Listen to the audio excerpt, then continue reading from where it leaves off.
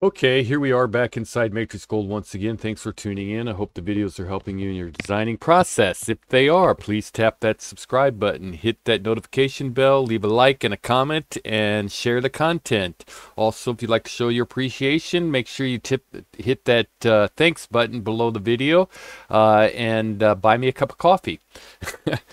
So here we go. Today we're going to talk about a Facebook question, how to make a kite shape bezel stone. So let's just go ahead and dive into this.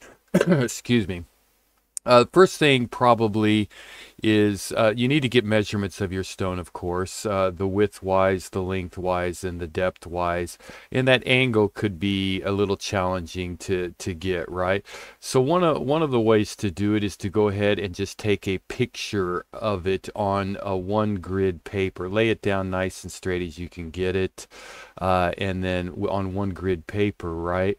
And take a picture of it, and then you can import it using your view command, going to background and picture frame, right? And then just pick on your picture here, and then place it out there. And then you can center it up, transform, center, hit enter, and it'll center it up. But it probably is not exactly in the center because your picture will be a little off, right? But it'll at least give you an idea. And then after you get your picture in here, it's on the one grid. This is not one grid, of course, as you can see.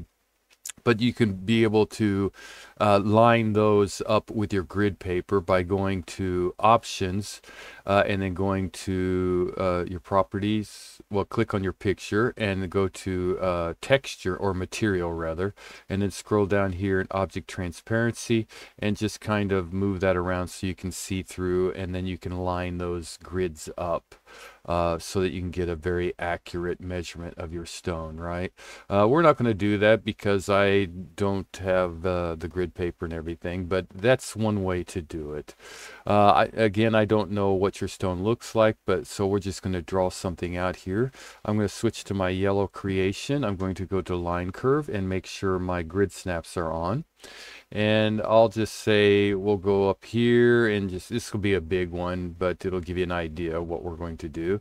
And we'll click there, we'll click on the end there, and we'll drag down to get a kite shape on one side. We'll go to mirror, type in F4 and hold down shift and then lock those together.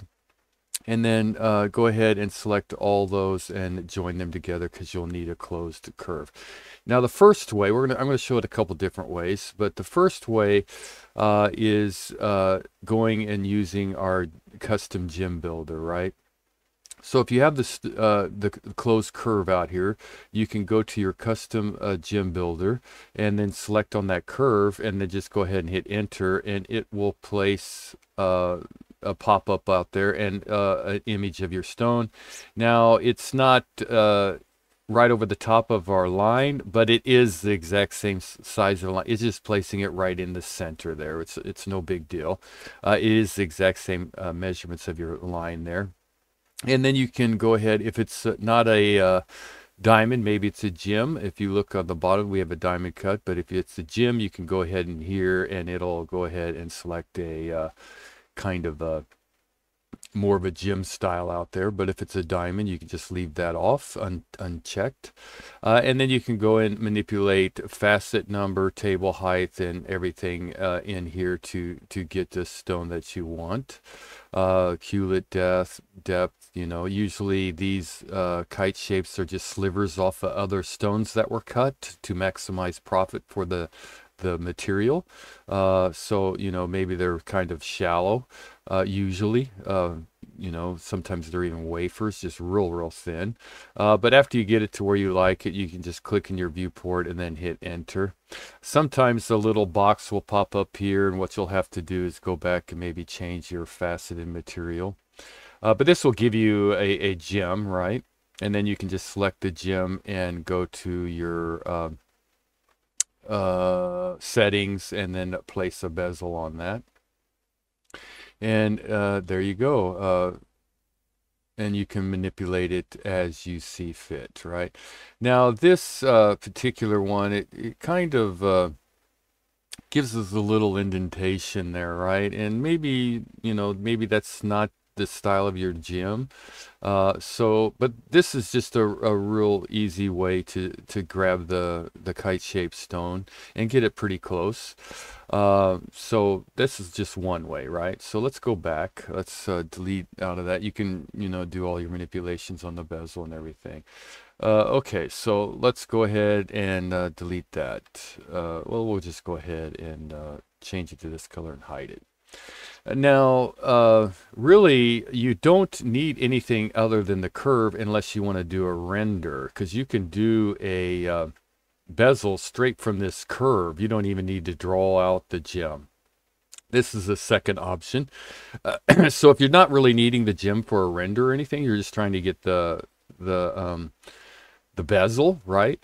You can just go to your bezel, select on your line there, and then hit enter, and then it will give you your bezel out there, right? And you can just manipulate it however you see fit at that point, right?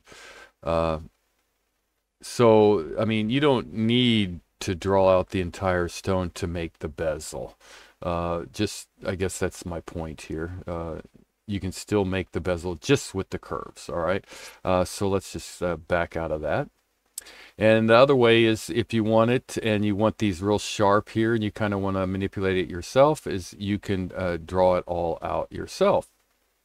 So you can select on the curve there, and I'm just going to hold down Alt and click here for my girdle, right? So I'll hold down Alt, I'll click here, and I'll just say my girdle is a 0.1 millimeter, and then hit enter. So I have that section there, right? I'm going to go back and select this, and I'm going to hold down Alt, and I'm just going to drag it up. I'm going to turn off my grid snaps at this point, make it easier to manipulate.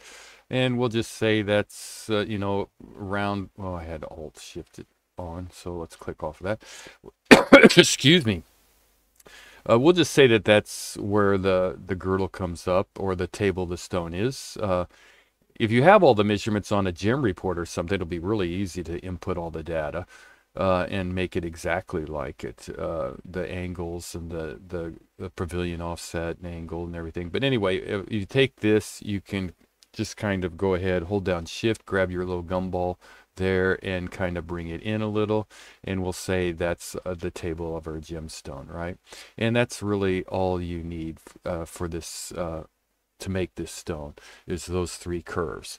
So what we're going to do is we're going to go into surface, and we'll go to we'll just do we'll try parametric here. We'll just go ahead and select all three of those and hit enter, and it gives us that. We can come down here to change from normal to straight, and there you go. And there's the top part of our stone. Or the pavilion and girdle. We'll just select that curve, and we'll just go to planar right there. And now for these down here, we'll go to tools. We'll select let's see, do I have two curves out there? It looks like, oh no, that's okay. We'll select that outside curve there where the bottom of the culet is, and we will go to extrude planar curve to point, and then select that, and then just kind of hold down Shift. Maybe you can turn on grid snaps here to make it a little easier, and however depth it is, just click on that. Now we can take all green and all, well, we'll just go ahead and select that. Oh, before we do that though, that's going to produce a solid surface when we did that extrude, right? So we'll just go ahead and hide green. I'll hold down Shift and Control, select this surface and delete it, and then bring back my green there, right? And then I'll select this, and join those together and change them to blue. Now it's not a gem, it's just a blue surface, but it'll render as a gem, right? So we'll select it, check it, close poly surface, so there we go. And again, I can't select this because it's not a gem, it's just surface. So if I go there, go to settings and try to put on a bezel, I can't do that, but I can grab that original curve, the very first one down there, the bottom of the girdle there, and go to the bezel setting, and now I can kind of manipulate it from here, right, and adjust things accordingly however I want. So that's another way of doing it, and I kind of really like this one, maybe a little bit better way. But anyway, after you get your bezel out there, let's open this up a little bit. Let's take this dome down a little. Let's see if we can turn on chamfer. No, not going to give it chamfer. But you can manipulate it like this here, right? All right, so after you get everything the way you want it, you just hit enter and you have all this. We'll just go ahead and take all our curves and, well, can't turn them all. We'll turn them to gray and turn them off. All right, now we can go to our render here, right?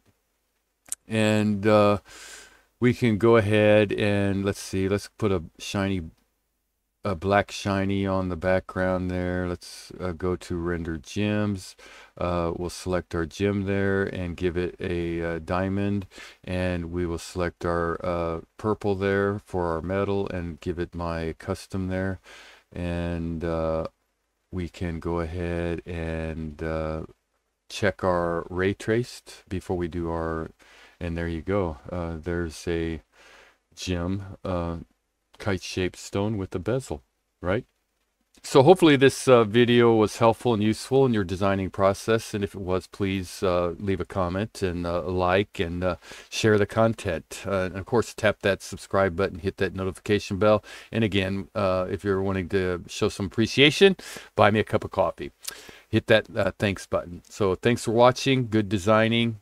See you next time.